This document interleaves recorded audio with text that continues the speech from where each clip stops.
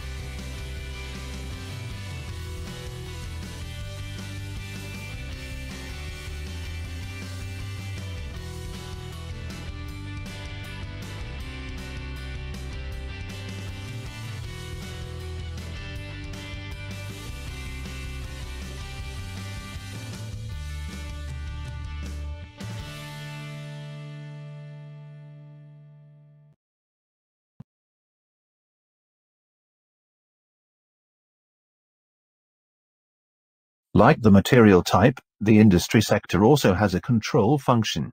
When you create a material master record, the industry sector determines the following: which screens are displayed, and in which sequence. Which industry-specific fields are displayed on each screen. The industry sector you assigned, when creating a material master record, cannot be changed later. In customizing, you can define new industry sectors to modify screen and field selection according to your company-specific requirement.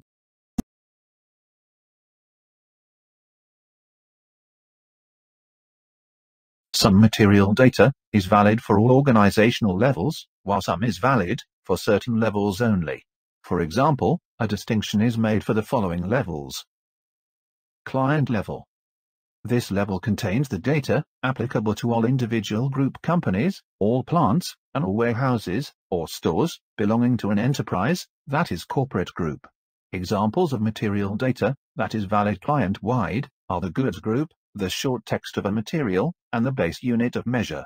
The purchase order text is also maintained on the client level. Plant level.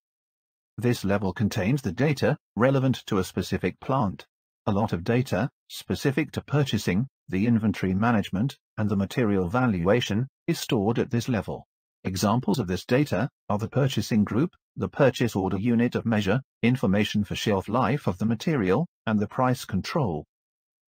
Storage location level. All data that is valid for a particular storage location is stored at this level, for example, the storage bin.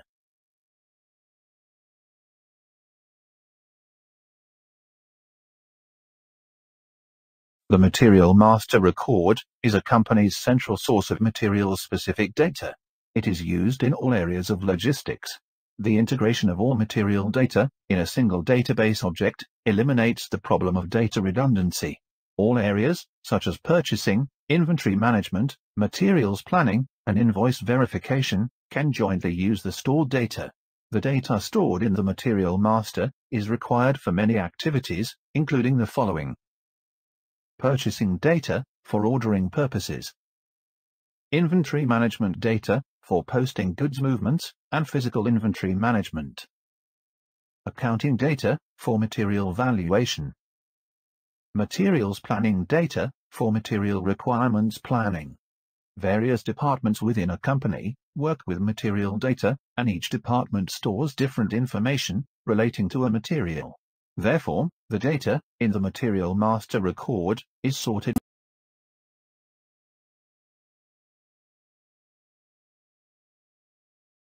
When creating a new material master record, you must choose a material type and an industry sector to which to assign the material. Materials with the same properties are assigned to the same material type. Examples of material types are all materials, semi-finished products, and finished products. Among other things, the material type controls the type of number assignment, whether internal or external, the permissible number range intervals, which user department specific is proposed for entry in views, which procurement type is allowed for a material, that is, whether the material is produced in-house, procured externally, or both. Along with the plant, the material type controls whether the stock is to be managed on a quantity and/or value basis.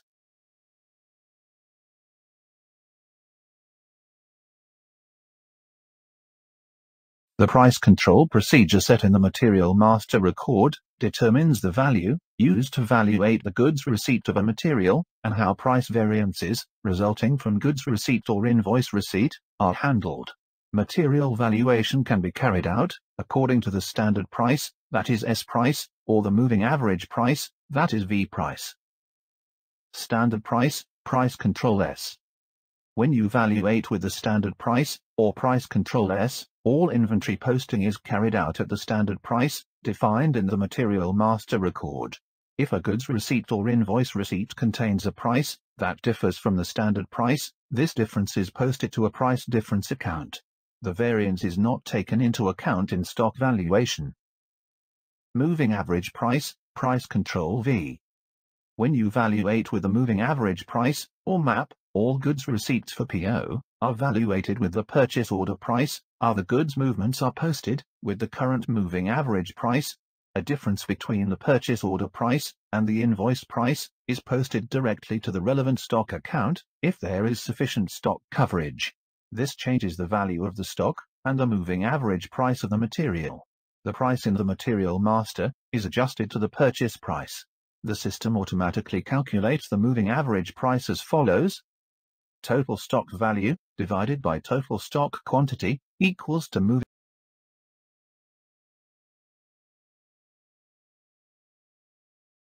The figure clarifies both valuation procedures in a simple example. Material, moving average price €20. The goods receipt for a purchase order of 10 pieces at €25 is valuated with a procurement price of €25. An amount of 10 at €25 equals €250 is posted to the stock account. The offsetting entry for the same amount is posted to the GRIR clearing account. Material, standard price €20. The goods receipt quantity must be valuated with the standard price. The result of the goods receipt for the purchase order of 10 pieces is an amount of 10 at €20 equals €200. This amount is posted to the stock account. The difference of €50 from the actual procurement value, that is 10 at €25, equals €250, is posted to a price differences expense account. The offsetting entry, with an amount of 10 at €25 equals €250, is posted to the GRIR clearing.